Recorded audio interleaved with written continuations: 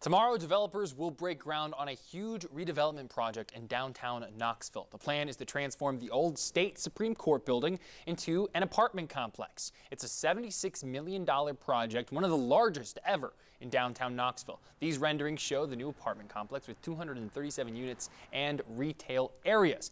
It will sit on the 2 acres of property where a parking lot and historic Supreme Court building are now. The groundbreaking ceremony will start at 10:30 tomorrow. While the